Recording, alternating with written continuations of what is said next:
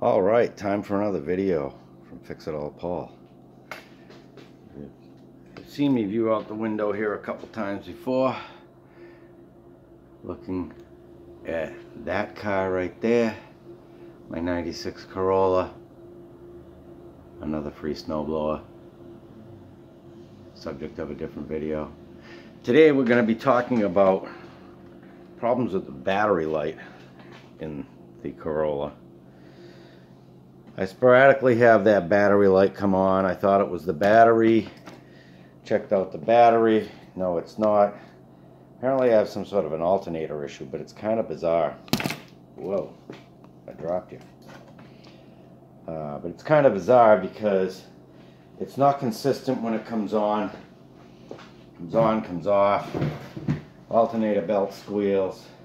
It's not really what I think is a consistent problem. The other day the light was on and I went outside. This is not the alternator from that car, but it's essentially the same thing. I went outside while the car was running, that light was on, and I tapped the side of this cover and the light went out. A couple of times I've done that and had the light go out and stay out sometimes for several days. Now this alternator is from a later year model. The mounting on the one I have this ear and these ears are reversed. This is from a later model. This is a known good alternator. But what's under this cover is the voltage regulator, which is where you plug in here.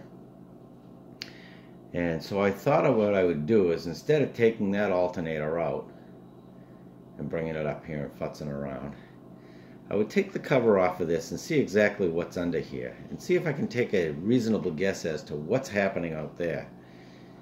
Because maybe all I need to do is either take the cover off, the alternator's still in the car,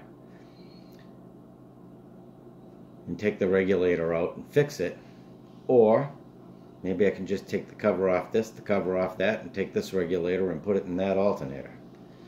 But I thought we would get together today and open this up and see what we find inside here. I brought my 1/4-inch tool kit here. It's not complete, but I don't think I'll need all my 1/4-inch tools to get into this. We've got some nuts up the top here.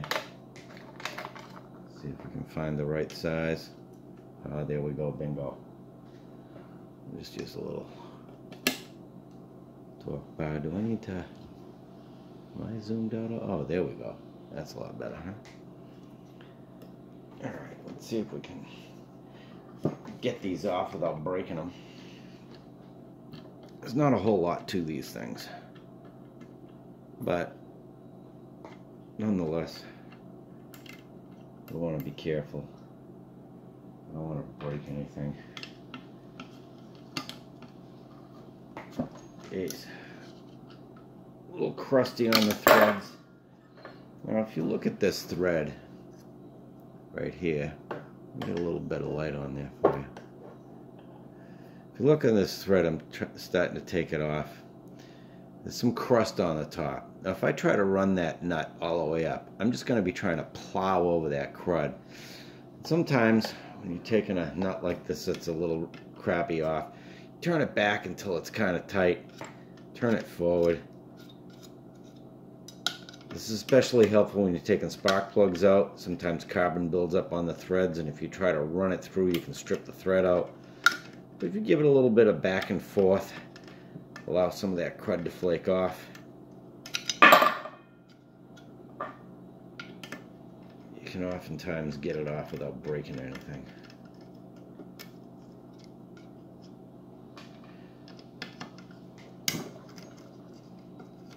I know this is kind of an older car, but the process is reasonably around the same. This does not. This looks like it's got some sort of a metal tab going from here to here. We'll take it off anyway, see what happens. kind of wanted to take the cover off first, but I don't think I can without taking both of these out of here. This, rather than being a nut like the rest of them, is actually a bolt. And it does have a little, I'm guessing some sort of ground strap on there. And this is a little trickier. This is the main battery post connection. This goes directly to the battery. Let's see if we can find the right socket for that one. No. Of course not.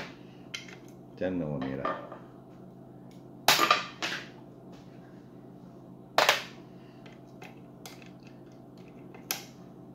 While we're here, I just happened to spy this in the toolbox. I don't know if you've ever seen these. They go in the back of a socket, like that.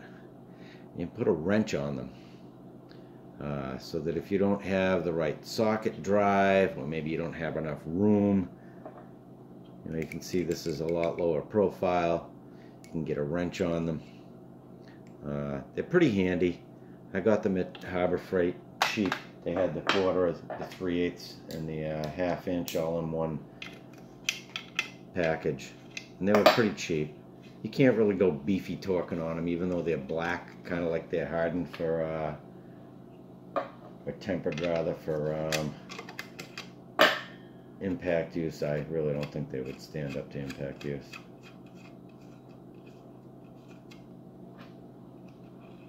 Take that little plastic insulator off. You note that this is cut out right here, so this can slide off. A flat blade screwdriver. Give it a little leverage here, a little leverage there. See if we can't get this cover. There we go. Not much to the cover, just a basic metal cover. Set that aside. Now what we've got is the regulator assembly, which has some diodes and whatnot in it. See, it's held on by a bunch of screws on the edge. There's some brushes in here. Maybe I've got a problem with brushes. This seems to be some sort of protective dust cap. Just goes on the top. Kind of make note of that, which way that goes. And yeah, the brush, there's a brush that sits in here. There's probably another one underneath.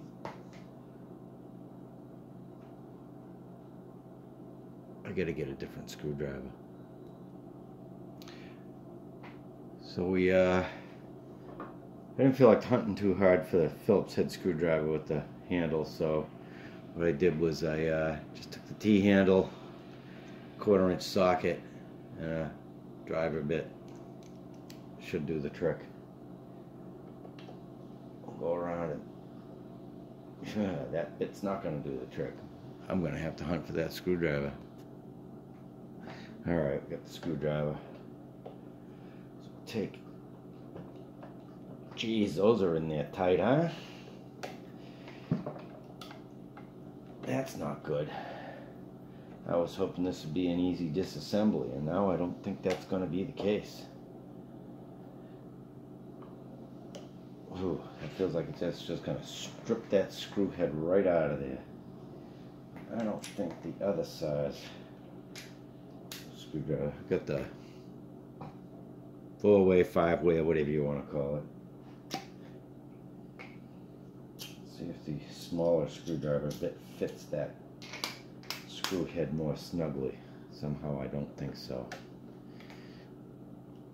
No, that's going to strip out too. So maybe I need to find a slightly different method of doing this. Let me see if I can get these two out of here. Ah, that one came up. I didn't see that, yeah. Apologize for the lighting. I've got a desk lamp here. It's pouring rain out. Not exactly a good day for the lighting. I like to do these videos when the sun's coming through the window. But maybe we'll find something that solders together in here that looks like maybe it could come apart. Maybe it could be resoldered. Something like that. Okay, I got those 2 screws out. Yeah, see, this whole thing wants to come off in one piece. I don't know if you can see that or not. But it sure does want to come off in one piece. There's also a couple more screws down here, but that's the brush holder. That doesn't, I don't think that's directly related. Yeah, it is somewhat related to all of this. This is a heat sink. There's probably diodes under here. It looks like there's some diode or some electrical connections underneath these little spots here.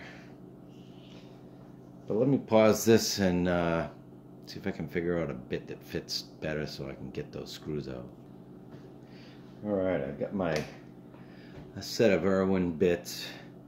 I picked those up in a free pile somewhere or something along the way.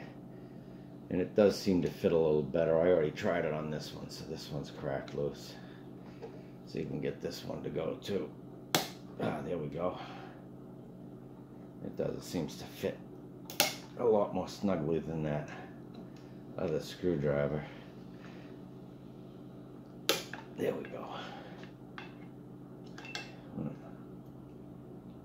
Now we can again, this is turning into the same sort of thing. I can feel the threads trying to hang up, so a little forward and back action to keep those from snapping off. As in this case, I think if we snapped it off, we'd be dead in the water.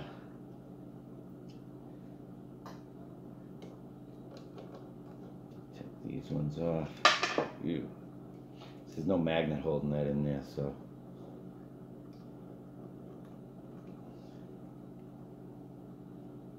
Again, in a perfect world, I'd have the different screwdriver. In fact, now that that's loosened up, maybe I can use the other screwdriver to finish taking these out, huh? Yeah.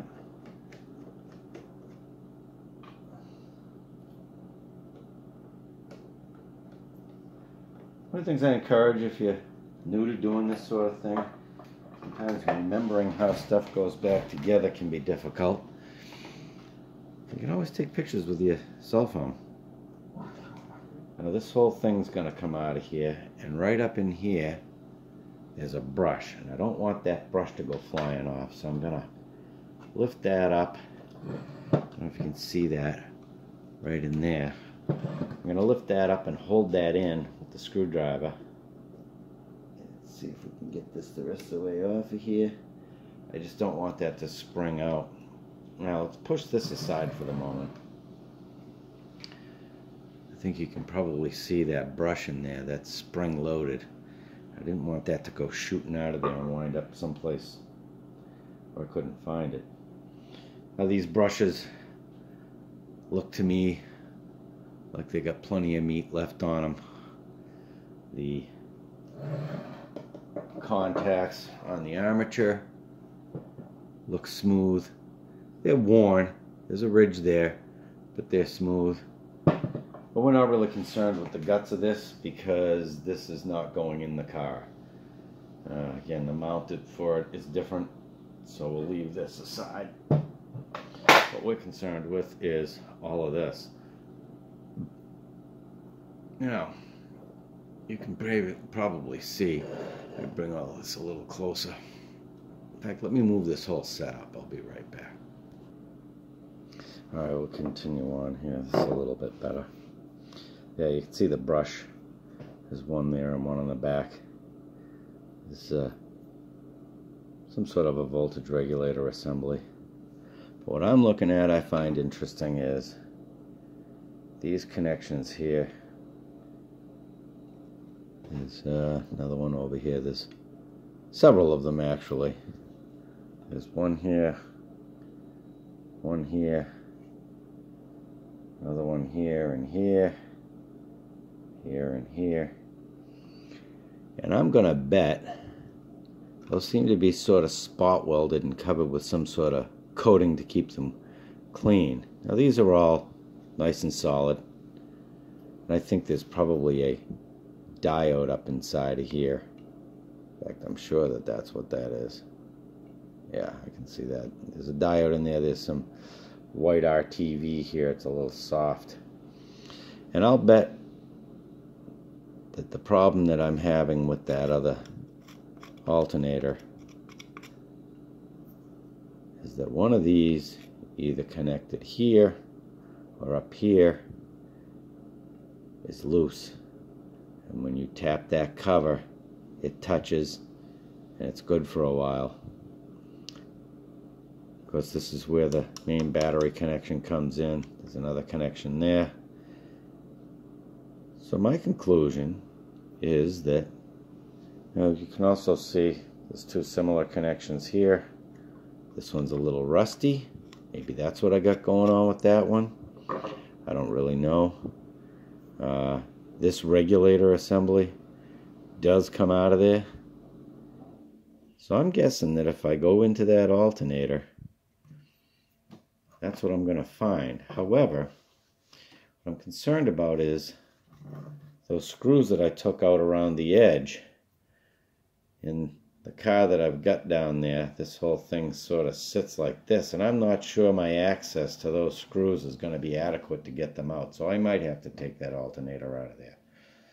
However, given the weather today, that will be a project for another day. But in any case, that's what the regulator assembly, well, technically this is the regulator assembly, this is the diode plate, I guess, or whatever. But that's what that looks like. With any luck, when I get it apart, I find that the issue is here, and that I can just take off the two screws here and the one screw there.